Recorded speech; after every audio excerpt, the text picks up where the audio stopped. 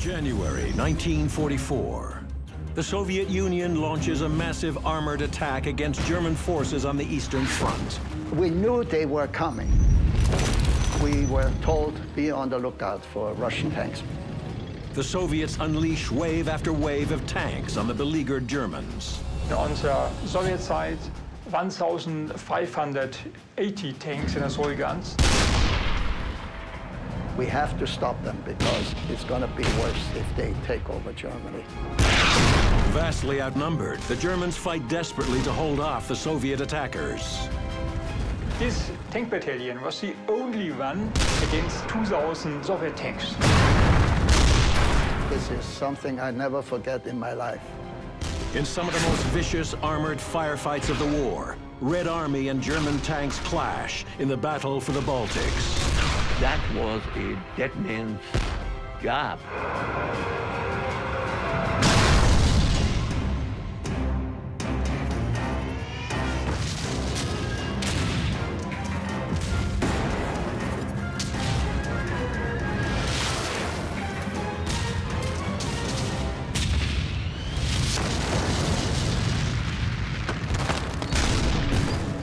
July 1943. 2 years of vicious fighting between the Soviet Union and Nazi Germany reaches a bloody climax when Adolf Hitler orders his forces to make one last all-out attempt to crush the Red Army.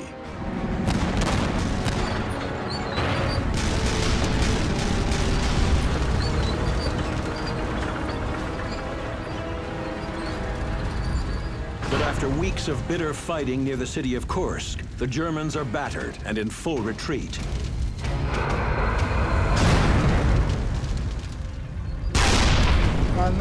The battle decided the outcome of the war. It was a turning point for the Red Army. In the fall of 1943, the Soviets prepare a massive offensive to drive the German invaders from the Russian motherland once and for all. Their plan, attack all along the Eastern Front with overwhelming numbers of men and machines. In the north, the Soviets will advance through the Baltic States and push into Germany through East Prussia. And on January 14th, 1944, the Red Army attacks.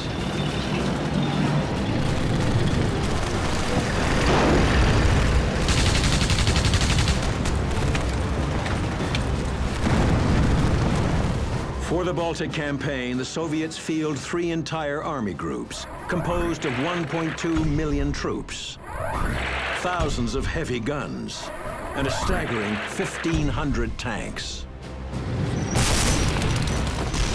The main strength of the Russian Army Corps was always the mass.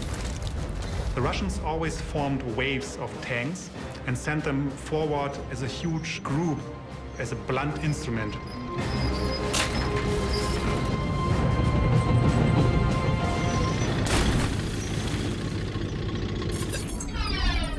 The mainstay of the Soviet Armored Corps is the T-34 medium tank.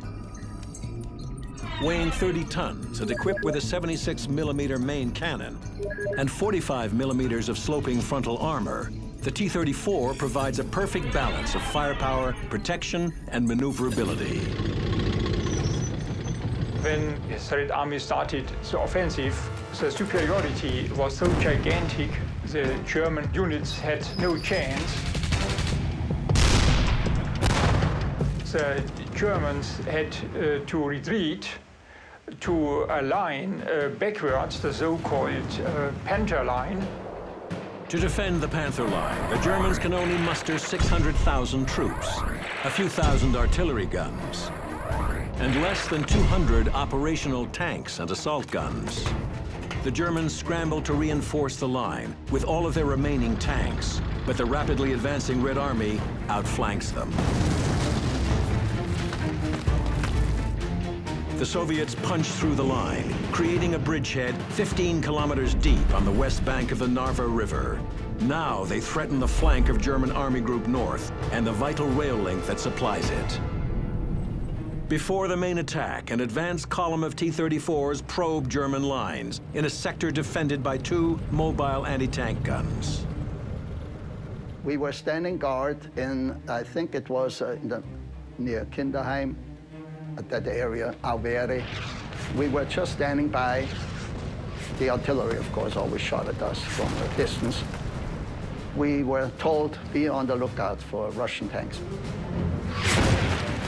We knew they were coming because there were some infantry people in front of us, and they radioed back that there are noises in the woods. It sounds like tanks. Couldn't see exactly, you know, because it was still in the shadow of those trees. I didn't keep my eyes off my telescope the whole time. Then finally, I saw something moving there. And sure enough, that's where the Russians came out. And I told the commander, he just says, Feuer frei. Okay, shoot. The Sturmgeschütz is a mobile tank destroyer. With its low silhouette and high-velocity 75mm main gun, the Stug is the deadliest anti-tank weapon in the German armory. And by 1944, they have destroyed 20,000 Red Army tanks. The first one, it hit, but it didn't do any damage. As soon as you shoot the loader, he puts a grenade in right away. He's ready. I knew the distance. All I had to do is turn it a degree or two, you know, and shoot again. And we knocked it out. One after the other came out. They had 10 tanks. They shot, but they missed. It's like they didn't know what to do. This was a common saying in the German army. Don't worry about the Russians, they always miss the first shot. Our buddy next to us, who was about 100 yards from us, and he knocked out 2. The third one, I think, started to move back already when I shot it. And the fourth one was farther back already, but I still hit it.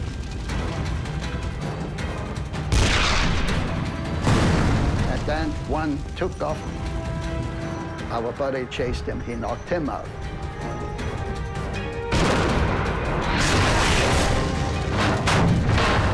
The others, they all disappeared. We shot 6 down, and where they didn't hit one of us, they were too slow. We're just faster and better. I told my commander, I said, I was lucky. I said that I hit them all. He said, you were not lucky. You were trained to hit them all at the first time with the first shot. Their superior gunnery skills leave the 2 Stugs in sole possession of the battlefield. But the victory is short-lived. Now the fighting gets even deadlier. The Germans, desperate to stop the swarming T-34s, throw their most powerful weapon into the fight, the massive 57-ton Tiger tank. January 1944. The Soviet Union launches a major offensive against Hitler's forces on the Eastern Front. In the north, they attack the Panther Line, where battle-hardened but heavily outnumbered Germans struggle to fend off the attacks. I told my commander, I was lucky. I said that I hit them all. He said, you were not lucky. You were trained to hit them all at the first time with the first shot.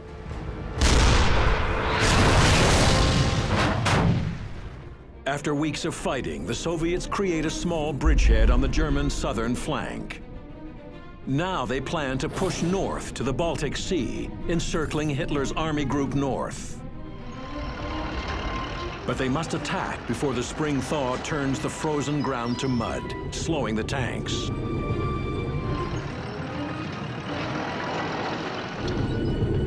By mid-March, they have assembled a massive tank force that the Germans cannot hope to match. In 1944, on the German side, we are only 16 tanks and 109 assault guns, and on the Soviet side, 1,580 tanks and assault guns. Outgunned and outnumbered, the German High Command sends in one of their best tank commanders, Lieutenant General Hyacinth Strachwitz von Gross-Zauch. Strachwitz was known to be the Panzergeneral. He was the best tank general. He was a Graf, of course, a count, you know. But he was very well liked, and he was a smart man.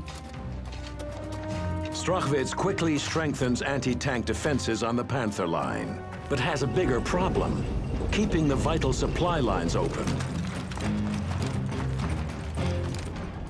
German army has not enough vehicles.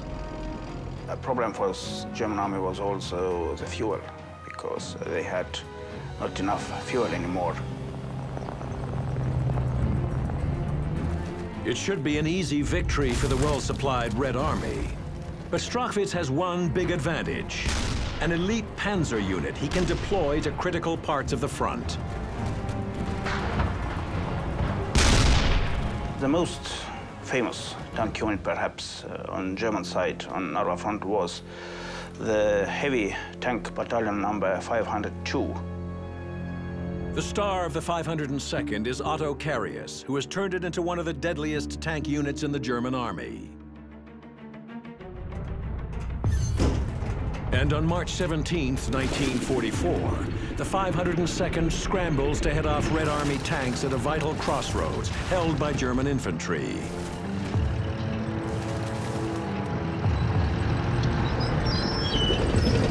Carius and fellow tank ace Albert Kirscher arrive just as the Soviets unleash a punishing artillery barrage. The Russians shot with every available weapon. The entire sector was covered with such a barrage that we thought all hell had broken loose. A sea of fire, constant shooting, constant explosions. The sound was intense to the point of blocking your hearing. The Soviet barrage lifts, and swarms of T-34s rush forward. Nothing stands between them and their objective, except Carius and Kirscher, in two of the deadliest tanks of the Second World War. The 57-ton Tiger was developed to counter the T-34. It carries a powerful 88mm main gun, and with 100mm of protective armor, is all but impervious to T-34 fire. Carius sends Kirscher out into the open, directly in the gun sights of the advancing T-34s. It was clear that they were pushing north with strong forces in order to roll up our bridgehead at Narva. T-34s were already closing at full speed.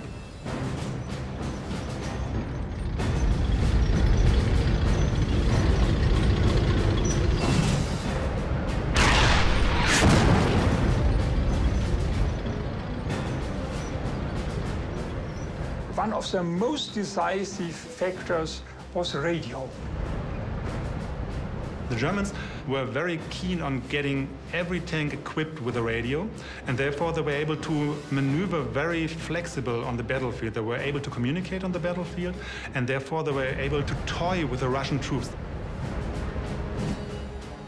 I was able to notify Kirscher just in time. Everything happened in the blink of an eye.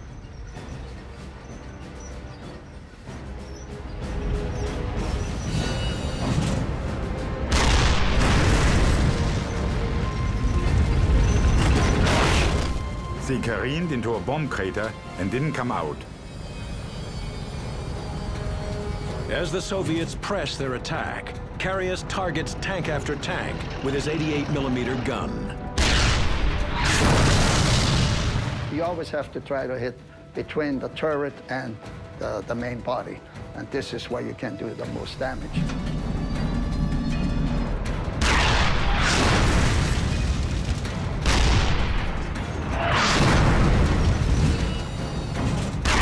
The remaining T-34s didn't even get to fire. They probably also didn't have a clue as to who knocked them out and from where.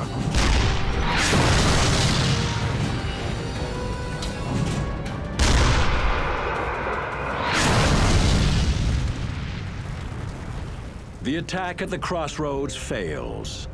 And all across the Baltic front, the Red Army offensive bogs down in the spring thaw. The Soviets now build up a force of more than 1 million men for a summer offensive. One they hope will crush the German invaders once and for all.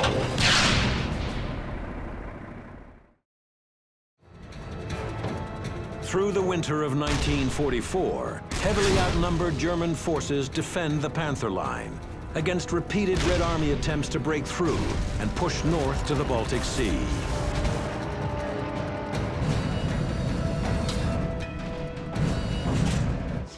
A sea of fire, constant shooting, constant explosions.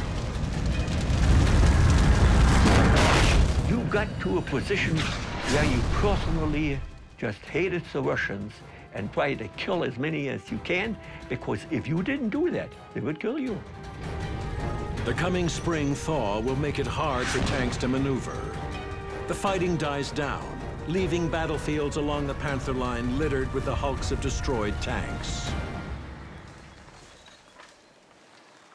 Today, in the forests of Estonia, historians still find stark reminders of those deadly months. This whole forest is sitting on the remains of a battle.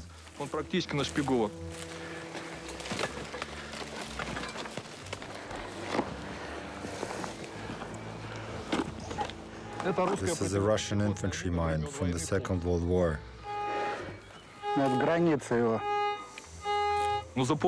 During that time, there were so many battles here.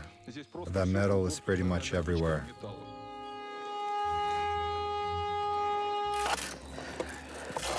You're looking at the side armor of a T-34, the most famous type of Soviet tank from the Second World War.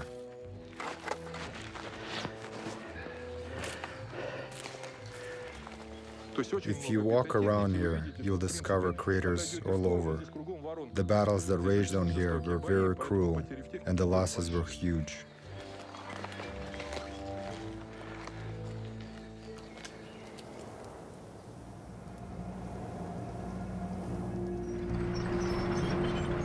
But the Red Army will not be deterred. And in the spring of 1944, the Soviets gear up for a massive summer offensive. Key to its success are the weapons factories that produce hundreds of new tanks every day.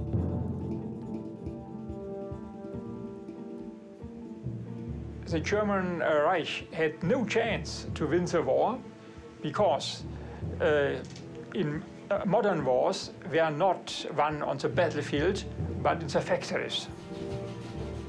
The German Reich produced in the Second World War only 25,000 main battle tanks, and the Allies produced more than 200,000 battle tanks.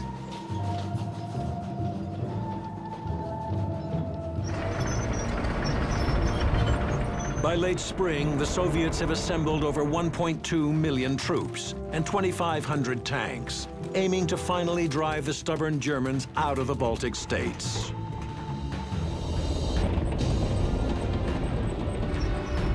And on June 22, 1944, the third anniversary of Germany's invasion of the Soviet Union, the offensive begins.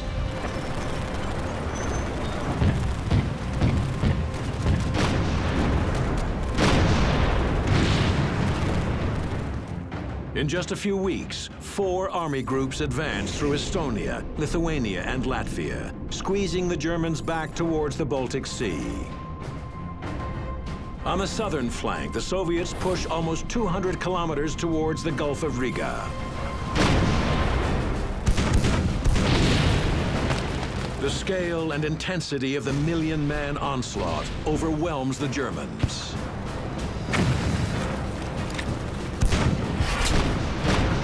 They were attacked everywhere and from all sides. Wherever they went, they were beaten from all sides.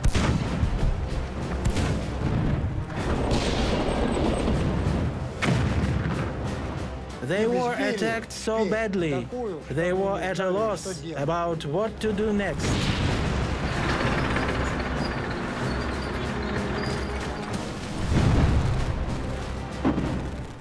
The Red Army were moving their units like a steamroller. After this battle, the Germans were turned around like a wheel.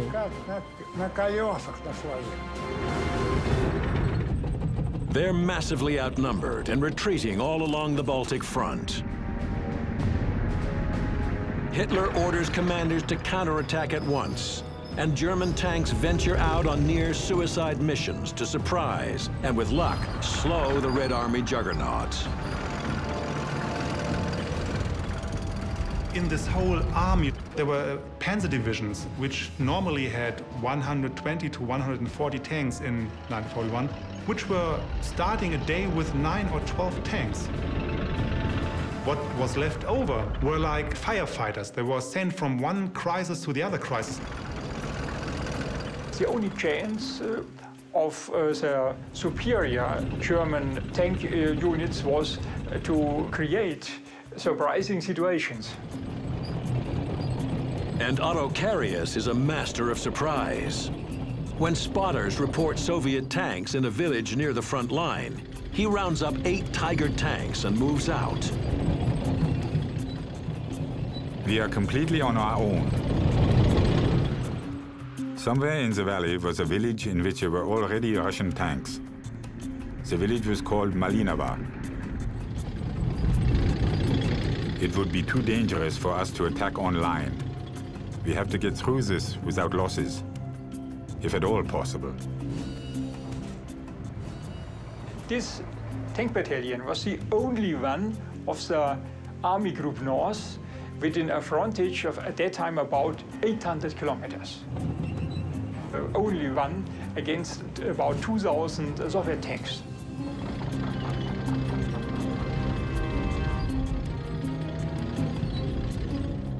Carius comes up with a daring plan, one he hopes will flush any hidden tanks in Malinova into the open. 2 tanks will drive into the village at high speed and surprise Ivan. He must not be allowed to fire a shot. I will lead, and both of us will advance to the center of the village as quickly as possible. He could make an ambush and then use the moment of surprise. That was the greatest advantage, the moment of surprise.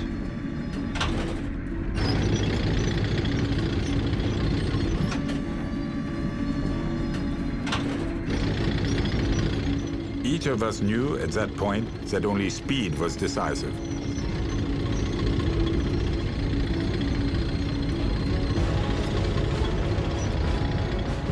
Kerscher noticed that the turrets of both Russian tanks were moving. He immediately stopped and knocked out both of them.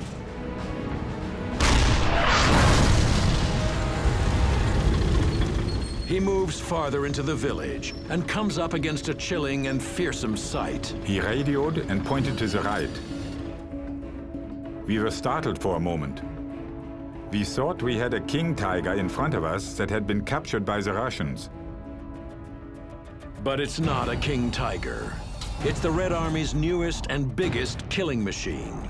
A monster tank designed specifically to smash Carius and his Tigers to smithereens. The Eastern Front, 1944. For 7 months, German and Soviet forces have been battling for control of the Baltic States. In July, the Red Army continues its million-man offensive against the heavily outnumbered Germans. In southern Latvia, German tank ace Otto Karius leads an attack on Soviet tanks in the Latvian village of Malinava. He could make an ambush and then use the moment of surprise. That was the greatest advantage, the moment of surprise. But in the village, Karius and fellow tank ace Albert Kirscher get a surprise of their own when they come face to face with a monster tank. We thought for a moment that we had a King Tiger in front of us that had been captured by the Russians. What the Germans have encountered is the JS-2 heavy tank. Named for Soviet dictator Joseph Stalin, the JS-2 is the Red Army's answer to Germany's Tiger and Panther tanks. It's protected by 120 millimeters of frontal armor, and its 122 millimeter main cannon is powerful enough to destroy a Tiger.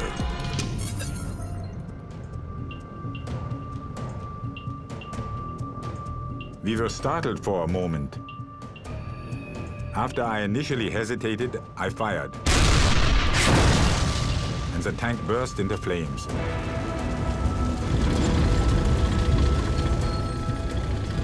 At the edge of the village, the Germans surprise an entire unit of JS-2s in a rest area. Karius and Kirscher have only moments before the Soviet crews reach their tanks.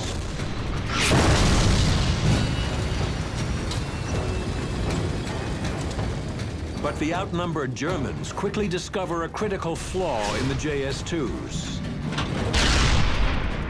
He had to bring the gun all the way down to make it level in order for the guy to put the cartridge in. And then he had to readjust it in order to shoot it. So there was a time lapse in between.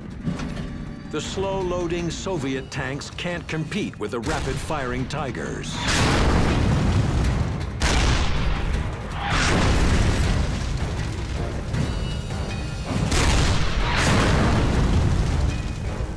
Only 2 Russian tanks tried to flee to the east.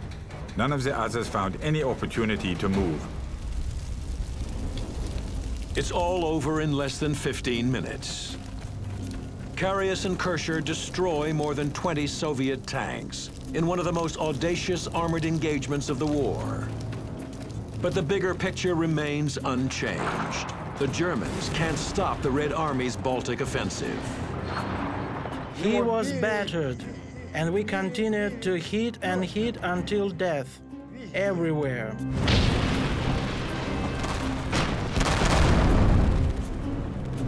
Through July of 1944, the German front line continues to crumble. The Red Army captures Vilnius and presses on to the frontier with East Prussia, part of the German fatherland. We could not afford to lose ground.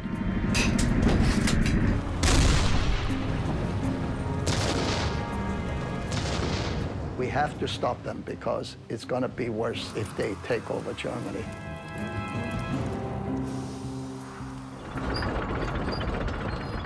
As the Red Army nears the East Prussian border, Rudolf Salvermoser's unit is sent on a dangerous reconnaissance mission. We were the lead tank of that reconnaissance. We were supposed to find out where the Russians are and then defend that hill and see what damage we can do to them. We were behind a hill. It was more like a hill like this here. All you do is go enough that he can see out, you know, over the hill. And then he said, keep on going to the bush. And I tried to tell him, Sergeant, they'll see us. Then Salvermoser spots an enemy target. I saw that T-34, he was heading right into the woods. He was almost at the woods. I was shooting this way at 11 o'clock, and the sun, it was about 4, I guess, in the afternoon. The sun was shining. Your eyes are trained when you have this good optics.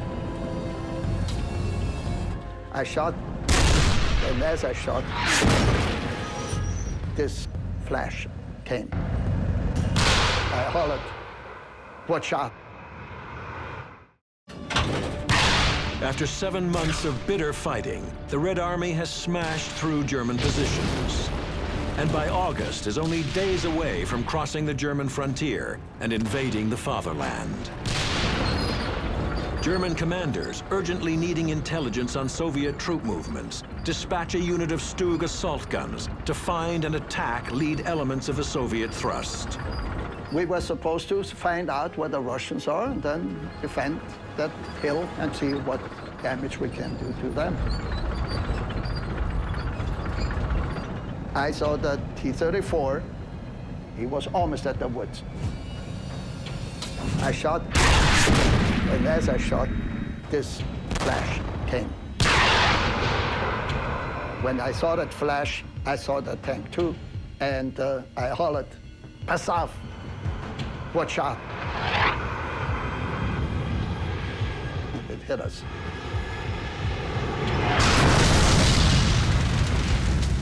I came to when I was kneeling behind the tank, and I must have sensed that my arms hurt because they were all burned, and of course my face was burned. People say that's impossible. I swear to that. That's what happened. I had sometimes nightmares about that later, you know, just thinking about it. What would have happened if they would have knocked me out? I would have been a goner.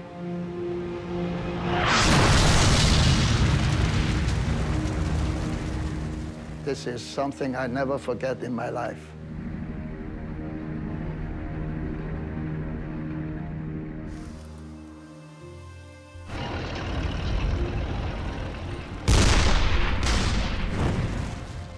All across the front lines, the Red Army pounds the depleted German forces. The Soviets constantly bring up reinforcements and grow stronger by the day, while the Germans get weaker. It is clear that they cannot hold out much longer.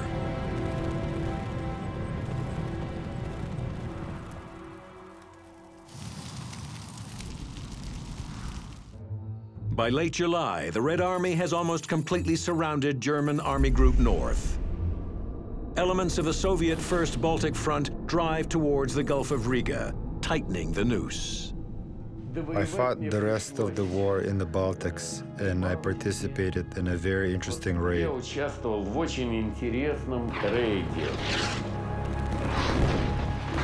Our goal was to advance with a lot more strength. They gave us a division of Katyushas, a heavy tank regiment, and other things. Тяжелый танковый полк. Вот. Ну, еще там кое-что. With that, we would break through the front lines and advance to the Gulf of Riga. И стремительным рейдом выйти на берег Рижского залива.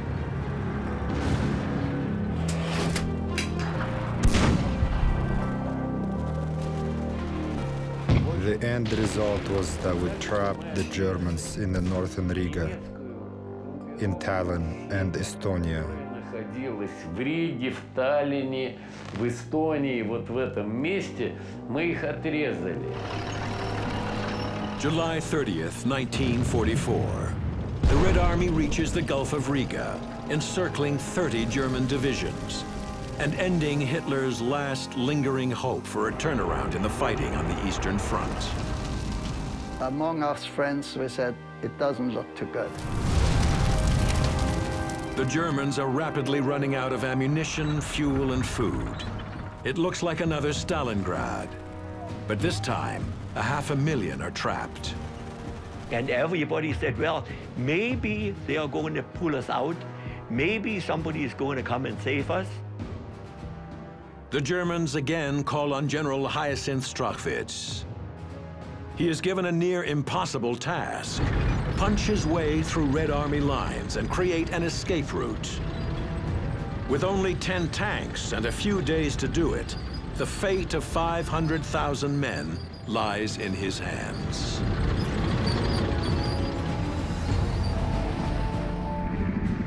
Everybody was pretty well aware that that was a dead man's job.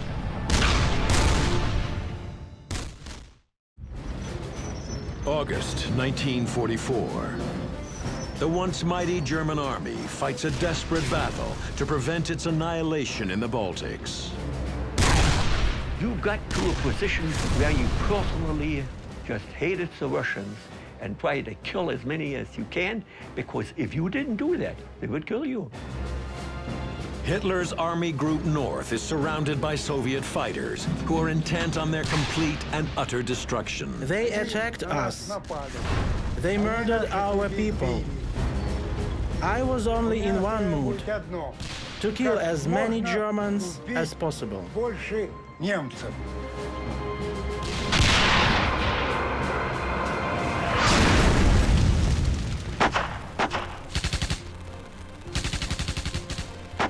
30 German divisions, 500,000 troops, face another Stalingrad, with only two options: surrender or die. Unless they can somehow find a way to escape.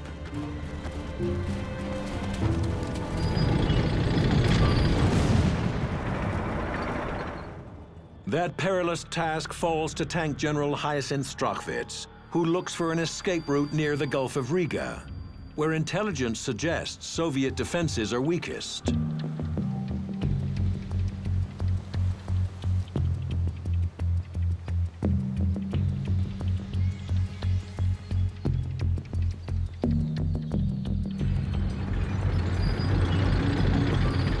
On August 21st, Strachwitz leads a scouting force of just 10 Tiger tanks. Slipping through Red Army lines, he approaches the Latvian town of Tukums, not far from the Gulf.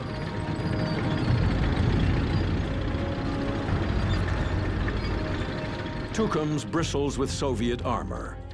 T-34 tanks, at least 50 of them, are lined up in the center of town. If Strachwitz can get rid of them, an escape route will be open. Strachwitz was a bold daredevil, and the German officers were allowed to change the mission if the situation changed. They had nearly no infantry, they had no artillery, and so the Navy had to play the role of artillery.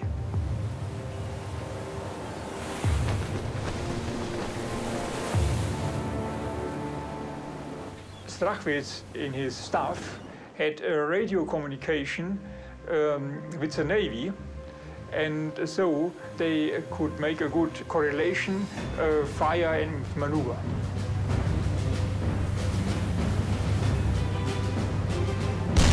Hoping to neutralize the Soviet armor before their crews can react to his attack, Strachwitz feeds their coordinates to a German naval flotilla in the nearby Gulf of Riga.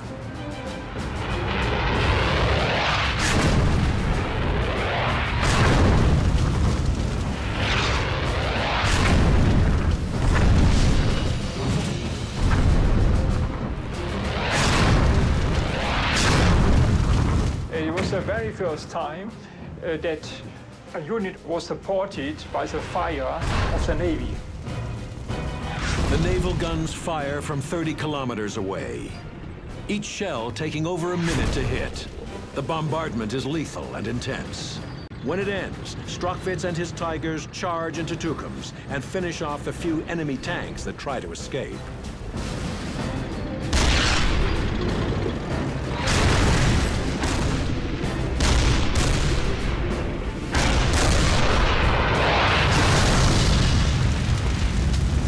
And when the smoke clears, every T-34 is destroyed.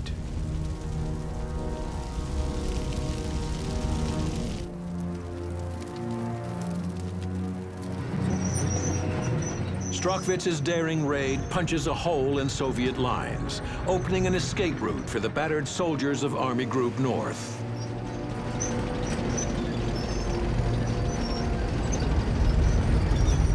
If you ask me today, how did you do it?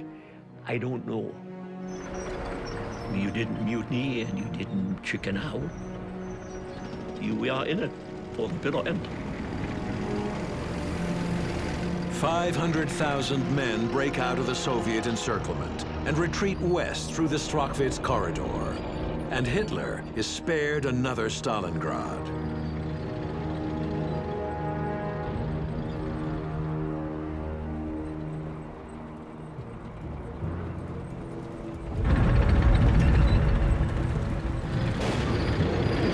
But the massive withdrawal marks the beginning of the end for the Third Reich.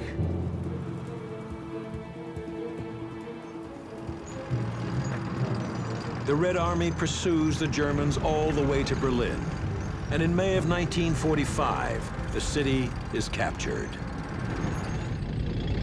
Survivors of the fierce Baltic fighting look back on it now and ask what was achieved by the appalling death and destruction. We were thinking we're fighting for our fatherland. We really believed it.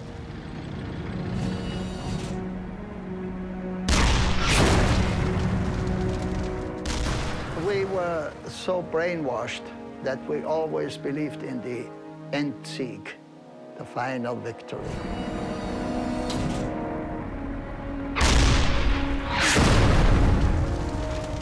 And when you look back, it seems silly, but when you believe, you fight for it.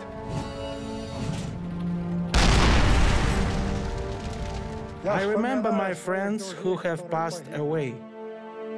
I always remember them.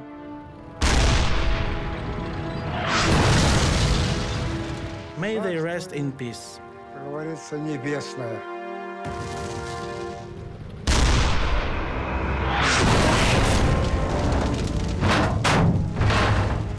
We wanted to win it. That's all. To get rid of that insane Hitler saga.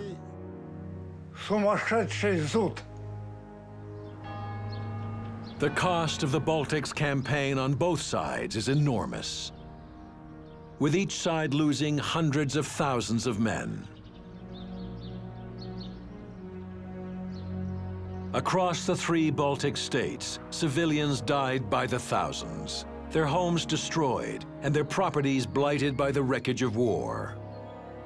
Remnants of these bloody encounters still litter the Estonian countryside. In 2000, historians pulled a massive wartime relic from a small lake near Narva on the Russian frontier. An entire Soviet T-34 tank, one of just a handful ever recovered in such good condition. This tank was very unique, since it had German crosses on it. At some point, the tank was captured by Germans. When the Germans started moving back, they just sank this tank. This history is a real history that we want to preserve. Make a museum and make sure that all these things are displayed there. In 1944, the battles were horrendous. A lot of people died. Pretty much everyone around here lost someone.